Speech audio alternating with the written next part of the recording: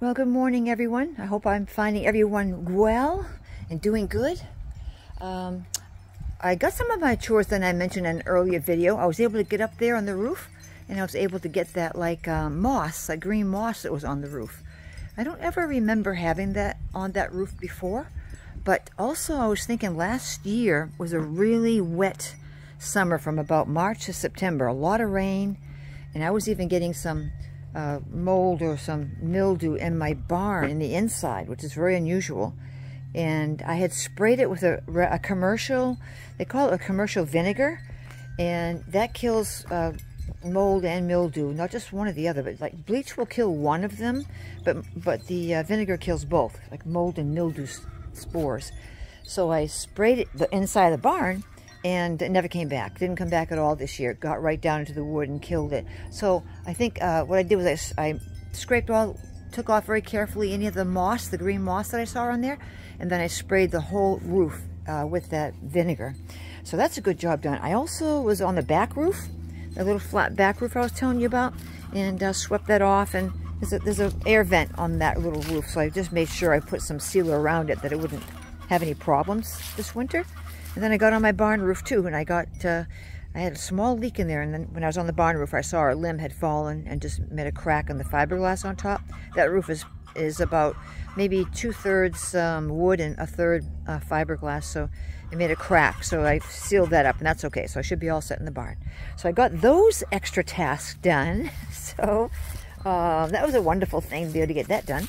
And then what I'm doing over here, as I'm getting more and more of my manure from the goats, I just cut down all the flowers that were dried out and passed away. The green ones I left so that the energy can go back to the roots. And then I took some of my goat bedding and just put that here. So for the next 7 months or so, until things start coming up again, because we're in November, December, January, March, April, May, June. Well, it'd be before that, maybe May or so. I have a lot of wild violets that come up here, and it's like a cover crop. It just covers everything.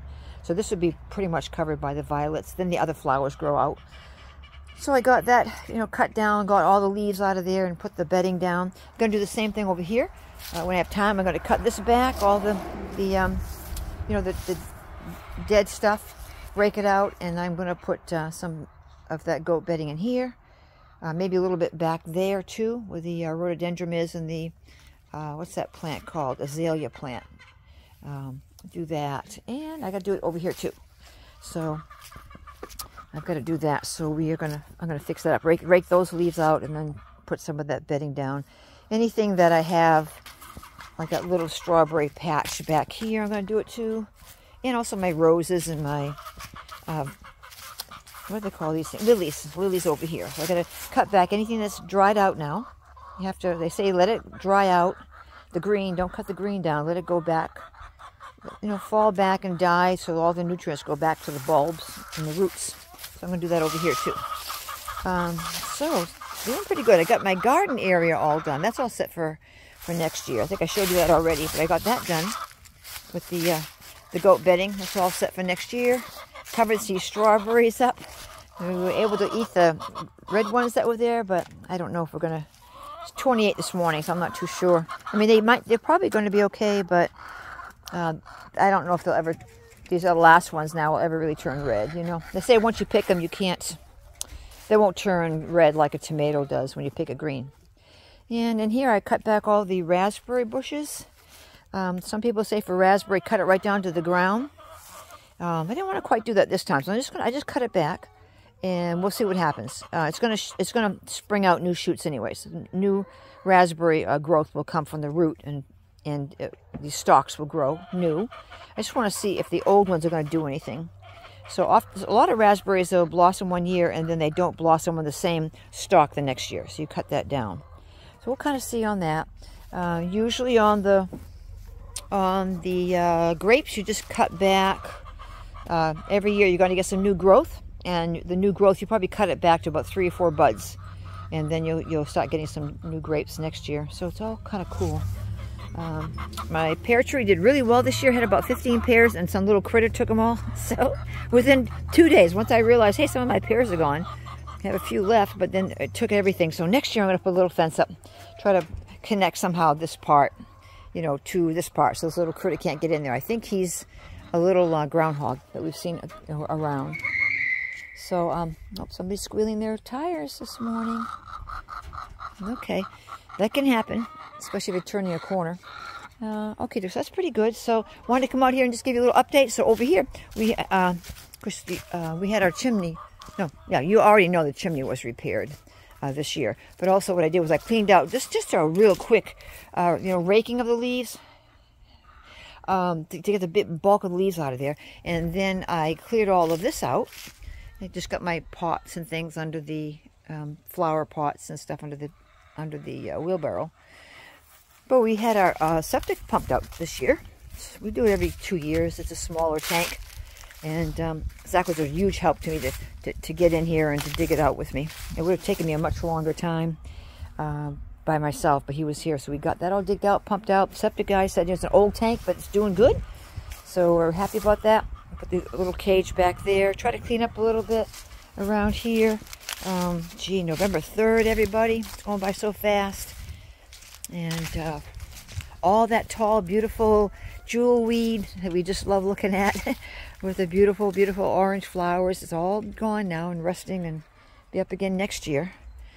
So everything's doing pretty good. Not too bad. It was 28 this morning, kind of cold. But, you know, we're getting there.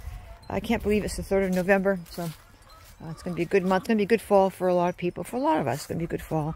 Keep on looking for the good things, you know. Keep on looking for the good things and focus on that. So I just want to come out this morning. It's kind of cold, so I got to wash my winter jackets, too. I have a couple winter jackets in the cellar. I got to get them washed, so I'll be able to put them on nice and clean because it's going to need them now. Oh, Luna's here. Luna. He's been gone for a few... Where are you, Luna? Where are you? Hold on. He's been gone for... Where is he? Hold on, Luna. I lost you. There you are. He's been gone for a few days. I got the sun right in my eyes, so it's hard to see him.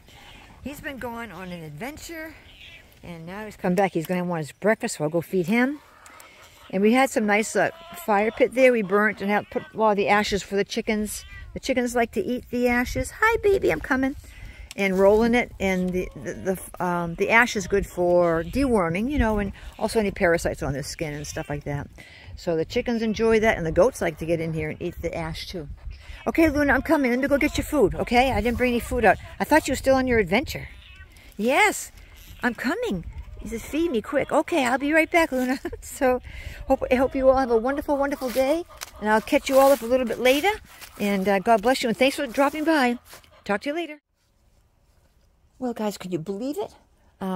It's like 4:30, and look how dark it's getting. Well, you can't maybe tell by the camera, but it is getting darker. But I wanted to show you. I remember I had mentioned I had put some goat manure on this side, and then today I just finished this one here. So I just wanted to put this at the end of my video. So I did get this one done.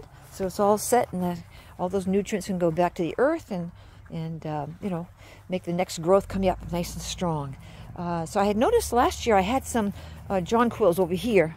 Just a couple of jonquils. They haven't come out for years and years. They're behind these little bricks. I had some jonquils in here. They hadn't come out for a number of years. And I had put some goat manure on there. And then they came up the next year and they flowered. So, I mean, they come up and they stay green. They didn't have any flowers on them. And that goat manure, I mean, must be it because I hadn't done that before. You know, they were just coming up and I wasn't doing too much to them.